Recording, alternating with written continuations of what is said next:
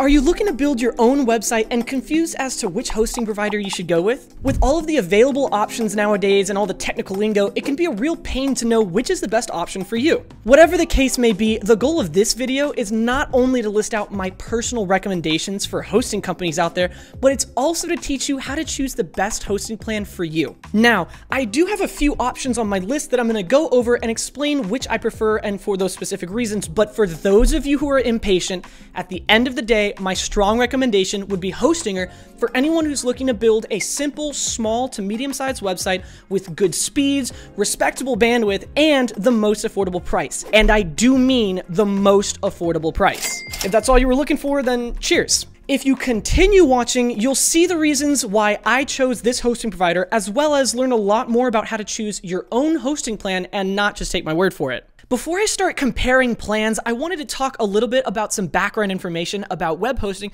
so you're up to date and able to decide for yourself which plan is right for you. I want to talk about the different types of hosting plans that you can sign up for, as well as the features to pay attention to when you're shopping around for which plan. Now, if you want to skip over all of this information and just go straight to the hosting comparisons, go ahead and click on the timestamp that's going to be over here, or maybe it's over there, or it could just be right here. I don't remember where I'm going to put it.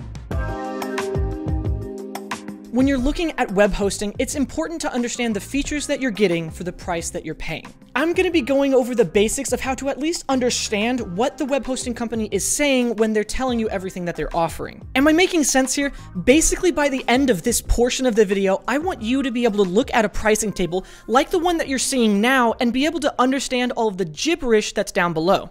Now, here's the deal. It's time to be real with you again. I mean, I haven't stopped being real with you, but you guys understand what I mean. There's no way that I could go down this list and give you a full web developer course in just 5 or 10 minutes. Being able to tell you how each and every one of these features work would take hours to explain, and people literally go to school to earn degrees about all of this. But don't worry, your friendly neighborhood Levi is here to save the day. I'm going to briefly go over the most important ones that are pertinent to someone looking to purchase a hosting plan like yourself. So let's take a look. The first one is websites, which is pretty self-explanatory. With different plans, you're going to have a different number of websites under one account. This can be nice if you plan on having multiple websites that you manage. SSD storage just means solid state drive storage as opposed to HDD, which is kind of a thing of the past now, but basically means hard drive storage. A hard drive is a physical disk that you actually write data onto, where SSDs don't even have a disk. They're faster, more efficient, powerful, and just better in every way than an HDD. Now, today, pretty much every hosting provider out there offers SSD storage, so you don't really have to worry about it. Now, bandwidth refers to the amount of data that can go through your hosting account. Basically, think of it like it's a water pipe. A larger pipe allows more water to flow through, and a smaller pipe allows less water to flow through. The amount of bandwidth you have determines how quickly your website can deliver content to your visitors during peak traffic times. If you're building a website that you plan on making really popular and running a lot of traffic with paid ads, you might want to consider bandwidth. But if you're just creating a simple business website for people to get in contact with you, then this might not be a big deal for you. Free domain registration is always a huge plus because this is basically just giving you a discount on something that you already have to purchase no matter what. When you build a website, you need to get a domain name, which is like getting your own phone number. And then you also have to get web hosting, which is like signing up for a phone bill so you can actually call people with the phone you just got. So free domain registration is just giving you 12 months free on your custom domain name. A free SSL certificate is also a huge plus. Most hosting companies will provide you with an SSL certificate, and some companies will actually offer you them for free. No matter what, you have to have an SSL certificate nowadays. This is the encryption and security for your website, and it also provides the little lock symbol up here in the top left corner when you go to a website. If you don't have an SSL certificate, then it will show not secure, and that would make anyone want to leave your website. I recommend going with a hosting company that gives it to you for free. Now, daily backups means that they're going to be saving a backup of your website every single day, so if your website crashes or gets deleted by accident or something like that, they have a copy of it so they can put it right back up for you. This is a huge lifesaver, and I always recommend trying to get this done or by doing it yourself. The uptime guarantee is pretty important as well. It's widely accepted that you should look for an uptime that is at least 99.5% or higher. This means that your website is up and available for people to visit 99.5% of the time. Obviously, 24/7 technical support is a big deal because there's always going to be things that go wrong with your website. Sometimes you'll forget your password or there's a bug that you need worked out. It could be anything, but having technical support is really helpful. The rest of these get pretty technical, so I'm gonna skip over them, but this should give you a pretty good understanding of what to look for when you're looking at your first hosting account and what you should expect. The last thing that I want to cover is the duration or term of hosting. Most hosting companies have different pricing based on the amount of time that you pay for your hosting upfront. This can be handy if you only plan on experimenting and you want a shorter term to just try things out, but honestly, I always recommend choosing the 12-month plan or higher. You not only save more money and get a bigger discount this way, but you also guarantee that your site stays live through the duration of your domain name's life. Generally, when you get a custom domain name for your website, you're going to be paying for 12 months at a time, so it usually makes sense to get your hosting plan that matches the domain term as well. There's nothing worse than having your domain name still active, but your hosting is expired, and your website visitors are greeted with a beautiful page that says, "This page cannot be found, 404 error." There's 3 important metrics to pay attention to when you're trying to choose a hosting plan that I didn't mention: server response time, page speed, and uptime. These are pretty technical, so I made it easy for you. Page speed is just referring to the time it takes for your website to load when someone opens it. You want the lowest number possible. Uptime is the reliability of your website. Basically, it just tells you the percentage of time that it's actually available for people to look at it. So you want this number to be as high as possible. And lastly, you have server response time, which tells you how long it takes for your web browser to receive a response from the server that your website is stored on. All of the hosting companies on my list are above the recommended standards for all 3 of these metrics, so you don't even need to worry about it. All right, enough of that. It's time to start comparing hosting companies so I can lay out the pros and cons of all of them. And I'm gonna be comparing the features that we just discussed, as well as a few others. All right, let's get started. Now, as I mentioned at the beginning of the video, Hostinger is my personal recommendation, but it's also the first one that I wanted to talk about because Hostinger is actually becoming one of the top hosting providers out there, in my opinion. But don't just take my word for it. Hostinger even got recognized by Bitcacha and PC Mag as one of the fastest growing web hosting companies in the industry, which is saying something. It does just about everything that all the other hosting providers do, simply at a more reasonable price. It's got great speeds and has double the Google recommended full load time for a website, which is 2 seconds. Its stability is also up to par, having an uptime of 99.9%. That basically means that your website is almost up 100% of the time, which is a big deal. It's got page load speeds hovering around 1.4 seconds, which is under the 2-second recommendation from Google. It's also perfectly integrated with WordPress, so they have a one-click installation process. I mean, look at this. You're going through the process of checking out for your hosting plan, and right before you choose your domain name, you can install WordPress in the background with one simple click. Boom. Done. Now WordPress is downloading while I set up my domain name. This is just super easy and saves a whole bunch of time. Now, with all that tech stuff out of the way, let's talk about what you get with your hosting plan.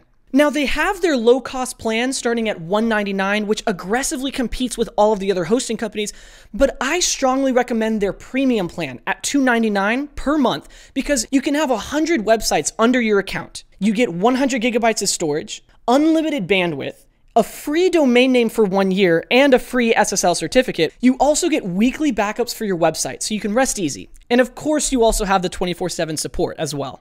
Lastly, you get up to 100 email accounts set up under your domain name. So if your domain is something like mywebsite.com, then your email could be levi@mywebsite.com or support@mywebsite.com.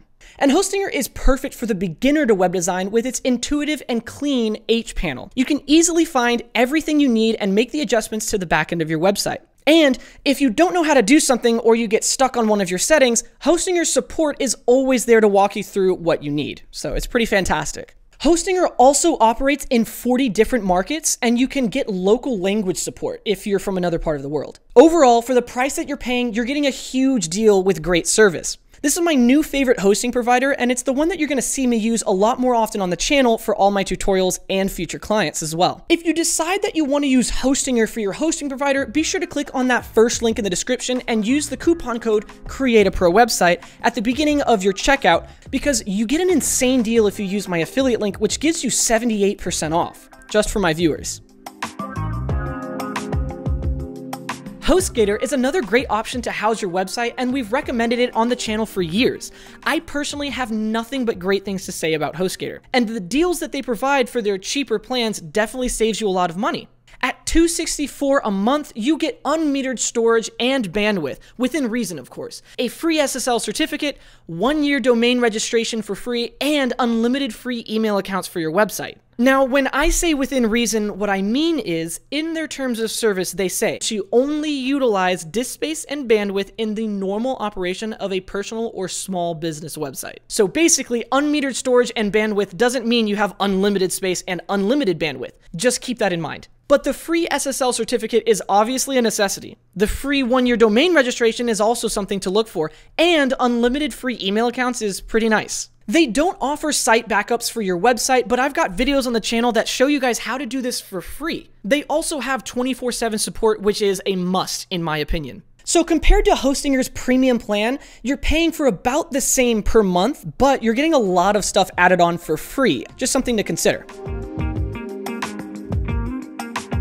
Bluehost is another great option and fantastic hosting provider that costs a little bit more than Hostgator. At $295 per month, you're getting 50 gigabytes of SSD storage, unmetered bandwidth, which you guys all know what that means, and a free SSL certificate and domain registration. But the SSL certificate and domain registration is only free for the first year. After that, you have to pay for both the SSL and the domain. So it's a bit of a downside. At least you're getting the first year free, but other hosting providers offer free SSL certificates indefinitely, so that's another cost that you're gonna have to take into account. Unfortunately, with Bluehost, you don't get site backups either. Now, Bluehost is one of the most popular hosting companies out there. They did this by being one of the first companies to have an affiliate program.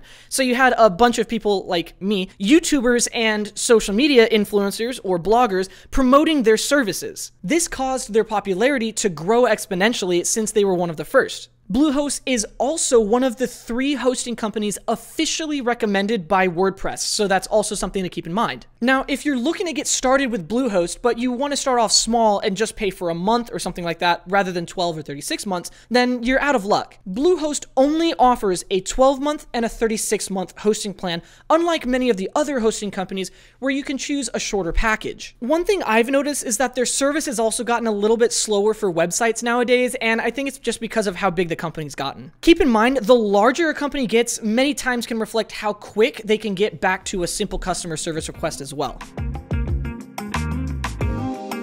SiteGround is another great option for a hosting company for your website, but they're definitely not the cheapest. They have moderate prices, but nothing too overpriced. For $3.99 a month, you'll get 10 gigabytes of web space, a free SSL certificate, and surprisingly enough, free daily backups for your website, which is a huge plus in my opinion. You get unlimited email accounts and unlimited bandwidth, within reason. Overall, it's a very solid option, it's just not the cheapest. They definitely do a great job, and I would argue that SiteGround is a quality option that you can expect incredibly fast page speeds. One of the fastest, actually. However, in order to get this ridiculous speed, you have to pay a lot more.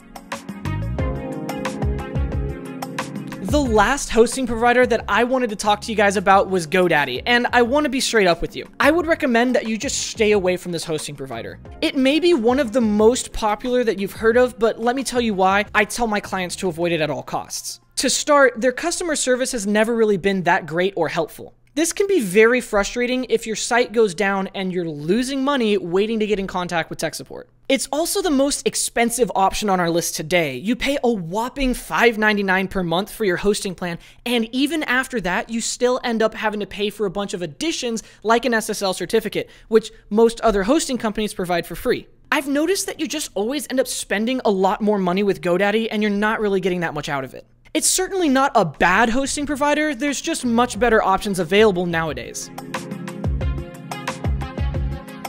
Listen guys, at the end of the day, my recommendation is still Hostinger because it's absolutely hands down the perfect option for someone who's a beginner or intermediate to web design. If you're building a site for yourself or for a small business, or maybe you're trying to become a freelancer for building small websites for people, you'll definitely want to check out Hostinger because they're a fantastic company and provide quality service just across the board. Not only have you guys heard my recommendation for the top hosting company out there, but now you guys, by the end of this video, should have enough knowledge to make your your own decision for yourself. Now, if you're looking to get started with your own web hosting today, be sure to click on the link in the top left corner where I give you a massive discount on your hosting plan with my coupon code. And if you already purchased your domain and hosting and you're looking to build your first website but not sure how to do it, then click on the video in the top right corner where I guide you through how to build any kind of website from start to finish in just 1 hour.